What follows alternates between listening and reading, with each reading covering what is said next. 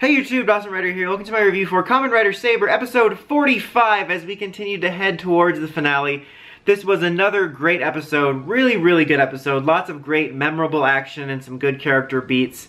So last time we were headed off to the final battle and there's a huge array of henchmen to fight. We got all the swordsmen there, and we even include Sophia, who arrives to transform into Caliber, so we can have everybody represented except for Phoenix, whose sword is represented, but there's no transformation for him, but she shows up with it. And I always forget that her name is Sophia, because I keep calling her Princess Shayla in my head. But that kind of made sense, since those two are connected to Wonder World and whatnot, and the Light and the Dark Swordsman, and I like that they actually did change the suit to indicate that it was a female rider in there, and it was really cool. We get all-together henshin sequence, all-together lineup of everybody. One of the few times we see Saber's base form, Blade, and Blade's base form, to be honest. The last time we saw Saber's base form was just for the crossover episode, but other than that, it's basically been Power Up City since then. But we see them all fight together. You have Caliber and Psycho staying out to fight the people on the outside, and then basically as they run through this Stone Canyon area where all kinds of Toku villainy sets up, I think it was used for Helheim, Ryu Soldier used it with Eris. It's been used all the time. We've seen this area a lot, but as they're running through,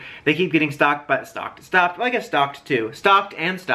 by the swordsman guys, and then they keep leaving two people behind. So it's Kenzan and Slash, and the brother-sister combo, and then Blades and Buster, until we finally have Kento and Toma, and they each are fighting one, and you kind of go through, you know, they fight, and then they fall down, and then they get their second wind and or power-ups. But there's some really good fights within that. I mean, Kenzan in particular had some great fights.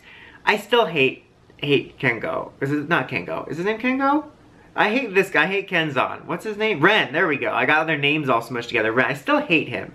But he had some good moments in this episode. Once they get their second wind and he and Slash take out the guy, really epic fight scene where he's running on the wall and they have the bullet flying through the sword, and he scans Decast's book on the Phoenix sword, and a really cool scene, and it's a good sort of character progression moment for him. Even though I'm not a fan of him, it was kind of a good combination of him getting stronger, and it kind of visually represented everything he's gone through in his arc, and then he shows up at the end to help Kengo, there we go, so that Toma can go ahead, and that's another nice moment. Even though I still don't like his character, nice moments there. And then it looks like Slash might be done for. I'm gonna be honest, I'll be shocked if they kill anyone off, but he like keels over, and he has a disappearing bandage. I don't remember him having it before they transform. Maybe I'm just not paying attention, but then he has it when he demorphs, and then he doesn't have it again. It's that classic Toku bandage. Like, no matter what injury they get, like their arm gets cut off, somebody calls them a word and they're emotionally wounded, no matter the wound, they always wrap their head up, like, oh, someone cut my hand off, can you take care of this? Nurse, like, yep, let's just wrap that head right up. Toku injury. And then you have Buster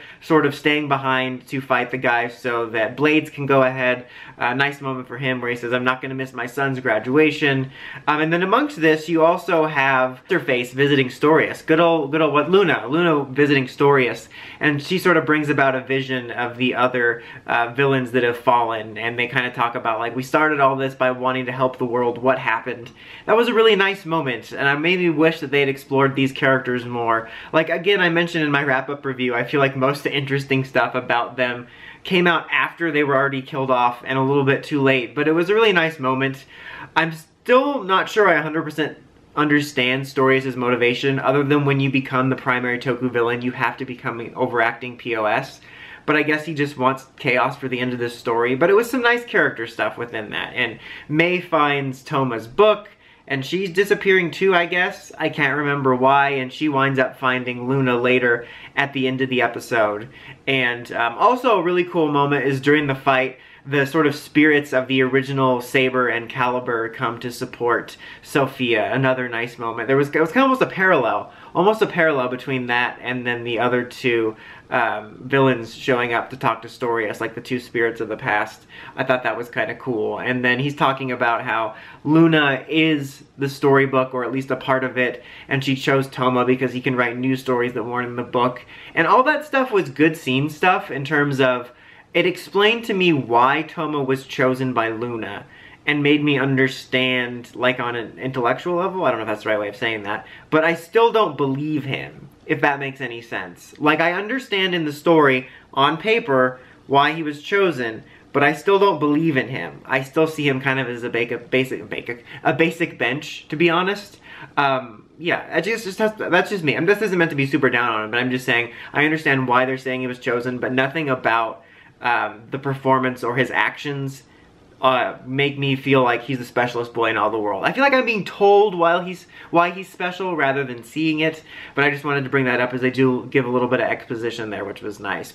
And then we end on this really nice scene, again, kind of like last week's episode, where we had this really cool montage of all the swordsmen coming together, and the cinematography was great, and that's what we kind of get this week, as we see everyone heading towards the battle, and the people that are already in battle, and Toma's running to the battle, and Stories is kind of narrating it, and they have this really awesome epic music playing over it. It was just a really great setup into the next episode. Everything about it felt epic, and just overall, this was a great episode. I'm gonna be great on a little bit of a curve and actually give this one a 5 out of 5, because it was honestly, whether you like Saber or not, it was just a great finale arc episode. It had really great action, and within that action you did get some character beats that made sense to them, even for the villains, and it had really memorable fight scenes. That's one thing I'll say about Saber, is I think sort of the actions and stunts and like attacks and whatever you want to call it have always been really memorable, but like the stuff with Kenzan was really cool, with memorable fights there, and it was just really good, really great finale arc episode, so definitely a great one. I'm looking forward to the next few weeks. Although we're at that point now, I feel like we get to this point